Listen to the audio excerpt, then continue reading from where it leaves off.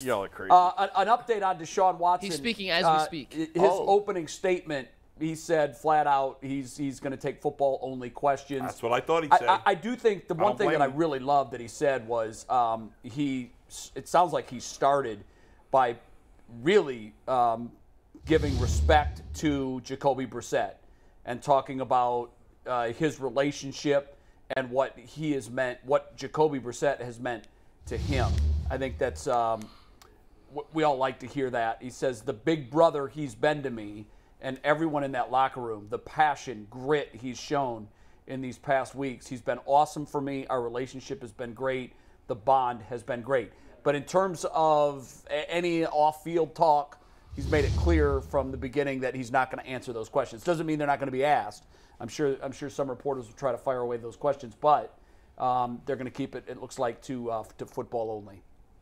Okay. I suggested he did that earlier in the week. Yeah. Again, I'm okay with it. You have a problem with it? He mentioned that he was advised by because of the two pending lawsuits to leave the personal stuff alone, and he's here to talk about football. I think we're all fatigued by it only because, and I did say that there were other things for him to address. There is a new allegation, so there are pertinent questions to ask. But at this point, I'm just fatigued by the whole thing, and maybe that's the wrong attitude to have. But I don't know what else he can say that he hasn't said. I don't know that we can ask outside of the new allegation that we haven't, or the new civil suit that we haven't already asked. I need to start covering a football team again. As a journalist, do you think people will start jockeying for an off-season piece? Do you think he'll be more forthright and talk about some of the things that are going on or happen in the off-season, not during the season? Or do you think that that's a 2-year type thing coming down the line? It depends on how the season ends. It depends on if he plays well. And it depends on the relationships that his agent has and who he trusts. Mm-hmm. That's the honest answer. The people around Deshaun have relationships with people in the media. And who do you trust to tell the story?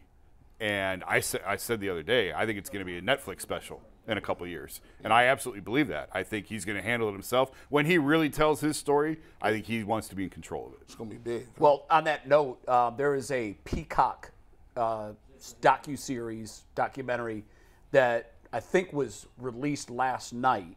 Do you guys remember the case in Florida where the young girl was allegedly murdered by her mother? Her mother stood trial, and she waited 31 days to even report her missing. The baby's name was Kaylee. I remember that vaguely. The baby's name was Kaylee. Well, this documentary debuted, and it's basically her telling the story. Yeah. Mm-hmm. And people just don't see through it. I mean, she absolutely got roasted, saying, I didn't believe her then, I don't believe her now. She's changed her story 5 times along the way. Mm-hmm. But in today's media world, she was offered $200,000 by Peacock to do this documentary. She profited over the death of her daughter. Yeah. But more importantly, she got to control the narrative. It's her project. Right. She's involved in the project. And I imagine, to your point, in a year or two, we will see, whether it's on Amazon Prime or whatever it is, Netflix, there will be a documentary that has his fingerprints on it. Absolutely. And then everybody will make the decision whether or not they want to believe it. In the meantime, there will be articles done. He will do sit-downs. I don't know that I even want to do that, frankly. Like, I don't know that I want to be in that position. Yeah, it's By the way, I got really tough. Got some quotes from Watson, asked about what the reaction he thought he would get from the fans in Houston on Sunday. Quote, I'm not sure. My main focus is on the game plan and trying to execute so we can win. I want to get back to that finish, but I want to get back to that. And then one more. He asked, how close is he to the player he was? There's that one I just mentioned. How close is he to the player he was? Quote, we'll have to see Sunday, honestly. It might take time. It might not take time. I want to go out there and make plays as much as I possibly can. 2 years is a long time, but I've been doing this since I was 6 years old. So even he's admitting, hey, I don't know. Right. I don't know for sure. Mixed bag. Obviously, Jacksonville did not go well. No, it did not. The preseason game, and that's all we have to go off of. Mikey, right did you get the tweet that I sent you? Yeah, I just got it right now. Yes. Is there a way we can take that to tag board, because I think it's worth having this discussion? Yeah, give me 1 sec. While he's bringing that up, the idea of the crowd, I've said multiple times on the show, I thought it was going to be like just intense and just toxic and Houston bringing down hate. It sounds like that's not going to be the case at all. I was way off on that. Tucker said that on 92. I was listening to 92.3 The Fan, and he was talking, and he said, like, well, they got problems of their own. Well, John McClain, I heard John McClain, long-time Texans writer in Houston Chronicle, say, like, nobody cares about this team. It's going to be half Browns fans. That's what I said the other day. And I didn't agree. McClain is the most plugged-in guy in Houston. And he said... But that will surprise me if that's the case. He said they don't care about this team. This team's awful. They've given up on them. There's apathy around the Texans, and the Browns have a huge Browns backers. He said of all the teams, because Houston is so massive, they have a lot of visiting teams come in. He said the Browns have probably the biggest base of all of them. And he said I'd expect to see a lot of Browns fans there cheering for Deshaun. McNuggets, you sent me, you were on Twitter the other day, and you were talking about the distribution of this game. I think the NFL. Yeah, Jason got me real quick. Jason sent me that first, and Jason, you got me in a whole whirlwind of crap last night. Thanks a lot for that. What did I do? For what? I tweeted it out, and it got completely turned around, and I got in a Twitter fight last night with like 50 people. I felt like Jon Snow. And but you, over what? But you were right. You were right. I didn't see any of it. They don't want no parts of showing that. If you look at the map of where this game is going to be on TV, it's only in Houston and Cleveland. They're hiding it. They're hiding the game. Yeah. Of course they are. They want I mean, this is the league saying they're putting it under their rug. Yeah. And to that point, I think this is worthy of having we don't need to go nuts on it, but if you can tag board the tweet that I sent you, I find this fascinating, and it's not just this tweet. I've seen a lot of people tweet this. Remember, this is an owner of the most prolific NFL team in the league. And these are pictures, we've all seen these pictures before, of Jerry Jones. Why is it that the media is clamoring and can't wait to get their pound of flesh from Deshaun Watson over and over and over and over again? When has Jerry Jones stood in front of a gaggle of reporters to answer to these photos? It's creepy.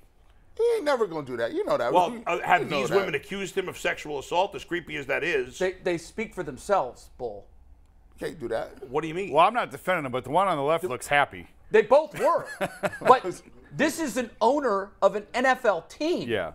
And we talk about protecting the shield and don't do anything to embarrass. I don't care if those women clearly were willing participants. That's embarrassing to the shield. Did you see LeBron's comments last night? I did see LeBron's comments, and that's where I was going to go next. So you may or may not have seen the picture that has resurfaced from 1957. It was a Washington Post story. It was a Washington Post story. It was an old photo. Jerry has actually talked about this picture before. And by the way, I'm not siding with anyone on this. I need to hear more information.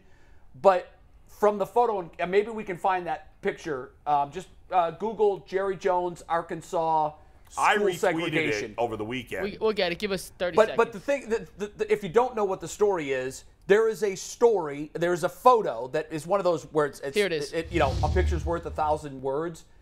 This is when black classmates were being bullied by some white students from desegregating Central High in Little Rock, and Jerry Jones is circled in the back. And you see, now, if Jerry Jones was the kid in the front with the cigarette in his mouth, I'd have a real problem with it. Right. Right. But I cannot condemn Jerry Jones for being there. I totally agree with you. Because if that happened in any high school in America, there's something going on. There's a fight. Okay, well, how many fights did you see in your high school? Thousands. And how many fights did you go to say, what the hell's going on over there? And you're an innocent bystander. And if a photo was snapped, that doesn't make you guilty of being an active participant in the fight. I need context. And I do not want to, I'm not being a Jerry Jones apologist. I was the one that said, let's show this picture. We do need context. Right.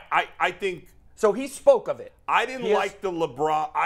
Listen, I think Jerry Jones is a scumbag, but I'm bothered by the consistent whataboutism, and I was disappointed in LeBron. If LeBron wants to bring up Jerry Jones, that's fine. It should have nothing to do with Kyrie Irving. I agree. He shouldn't bring that up. Yeah, no, I agree. The Jerry Jones situation is not an apples to apples comparison to what Kyrie Irving did. No, it's not. It's not. But see, Jerry did say, by the way, I have talked about this photo. It was in the 90s, maybe. I read a piece where he said his comment was, I was scared to death that day. I didn't know what was going to happen.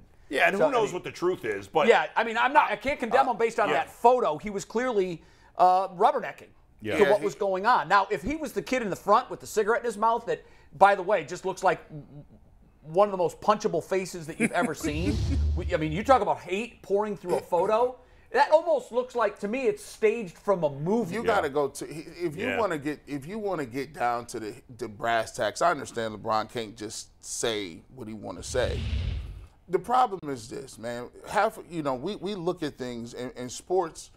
We judge harshly people who dribble basketballs and make layups and throw footballs than we do with people with real power, real process in this world.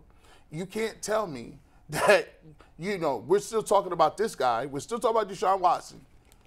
But we still get a guy who can say, look, I got 25, 26 allegations. I'm going to run for president again. And half of the country will vote for him. They did the first time, yeah. Right. But hold on. The other half of us have been screaming about it for 6 years. Here's the problem. Yeah. The problem is he's not paraded on that team. You don't hear, there's no parades, there's no nothing. There is no allegations. They don't go look for the women. They don't care. Yes, no. Watch this. No. Yeah. To the point when I watch Deshaun Watson, it's over and over and over and over and over and over and over, right? Every single week, even after 11 weeks. But you telling me, and it's hard for a black man to say, we talk about a quarterback who throws a football, but half of our country does not even care that our president, the highest of the food chain, Joe Thomas just said he holds coaching in high esteem. I hold the president in high esteem. And for half of my comrades to say, I'm going to willingly sign up for that again, when you tell me about Deshaun Watson, we're kind of cynical. We're like, really?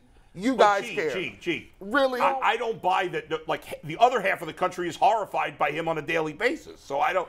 75 million people. Half the country doesn't care what Kyrie did or said. Well, there's a difference, too, between allegations and that's what Deshaun Watson, these are allegations. Yeah. In the criminal sense, he faced 2 grand juries and was not indicted. Right. We know that the criminal bar is at its lowest to get an indictment. They couldn't even do that. So I understand your point. However, from the allegation standpoint, where we have to be really careful when the allegations are flying around, truth be told, there was a story circulating before the 2020 election that Joe Biden had raped a woman. Thank you. And so at that point, well, it's an allegation and we can't prove it. It's almost the opposition research. Was there a legitimate? Was it from a legitimate source? Well, what I remember from the story was this. Jay, that's one. Trump's had dozens and dozens. Well, that's to the 26 of Deshaun Watson. We're like, well, what number is it where we have to believe them? But on the Biden thing, you can choose to believe whatever you want. Right. But what was interesting with me on the Biden thing was at the time the woman was working in his office as an aide, and she quit over this incident. They pulled tape from the Larry King show from this woman's mother calling Larry King live. It got through on the air and saying, my daughter works for a prominent senator in the United States. I think she even named Joe Biden. And what he did to her was inexcusable. What that does was it goes back to that moment in time and shows that there was something going on there. Did he do it? Who knows? Did any of these happen? Did Deshaun Watson do it? Right, but we don't know. But we're all left to make our own decisions. Sure, but the reality is when you have 25 allegations or whatever with Watson, right, or dozens and dozens of allegations as Trump had, which is why not to mention trying to overthrow the government, which is important. Why we have to remember these are allegations. I hear you, but he wasn't. It's hard to Deshaun believe. Watson was not convicted. It's much harder to believe that 20 and 30 people are lying versus one person. But are you willing to judge Deshaun Watson as guilty? We all judge. I know, but are you willing to do that? Guilty of? I think there's probably somewhere in between. Right.